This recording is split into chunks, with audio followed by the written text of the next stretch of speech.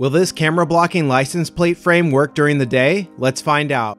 Last week I demonstrated this camera blocking license plate frame at night, and a lot of y'all wanted to know if it also works during the day. First, let's find out how this technology works and why it's so interesting. We first need to understand infrared light. This diagram illustrates some of the forms light can take. We're normally aware of visible light, but this is just one tiny sliver of the full light spectrum. Light has an inverse relationship between its energy and wavelength. At the left side of the spectrum, we see gamma rays, which have super high energy and very short wavelengths. At the right side, we see AM radio waves with very low energy and super long wavelengths. Now look to the right of the visible light sliver. This is where infrared light is located. Since it's not in the visible light sliver, that means it's invisible. Common things that emit infrared light are warm things like a fire or your body heat. Normal everyday cameras like the one in your phone don't care about infrared light because we want to take pictures to capture what the human eye sees. However, what if you want to see what's going on during the nighttime and don't want to turn on a bunch of lamp posts?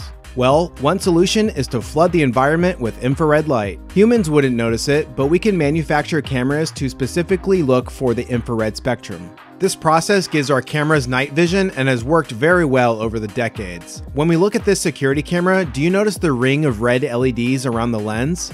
To see the difference at night between regular mode and infrared mode, here is a video of me turning on my camera blocker. This first video is in regular mode and does not have infrared enabled.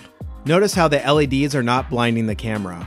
And in the second shot, infrared mode is enabled. Look how much better you can see with the camera's infrared LEDs illuminating the environment. And when this video was taken, I had 3/4 of the LEDs covered for testing purposes, so it's still pretty good. So the reason the camera blocker works is that the camera is very sensitive to infrared light.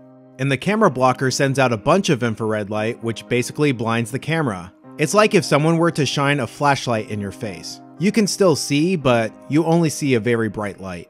Now that we know how the camera works, let's take a look at the camera blocker and start by creating a circuit diagram. We need a battery that will power the circuit.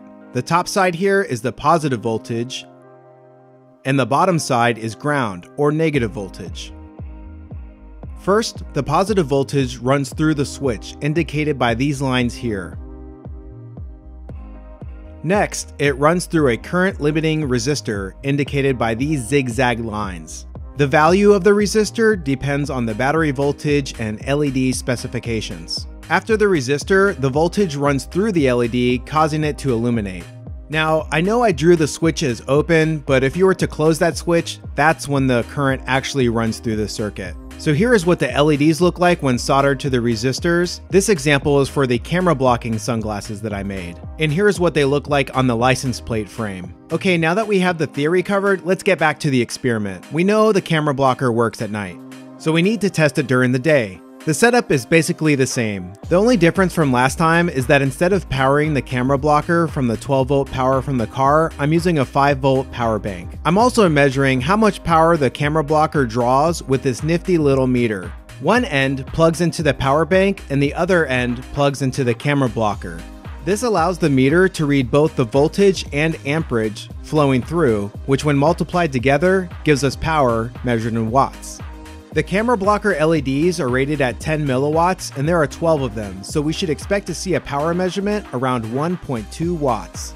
After engaging the switch, we see that the camera blocker is drawing about 1.078 watts. This is a little under our prediction, but it's close enough as things are not perfect. The meter has a few other menus which may provide some valuable information depending on the situation.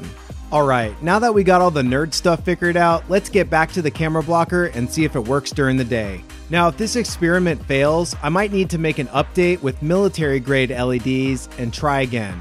Okay, are we ready? Here we go. 3, 2, 1. They're not bright enough during the day. Looks like I'm gonna have to buy some expensive LEDs. Stay tuned for the upgrade and comment below with any questions.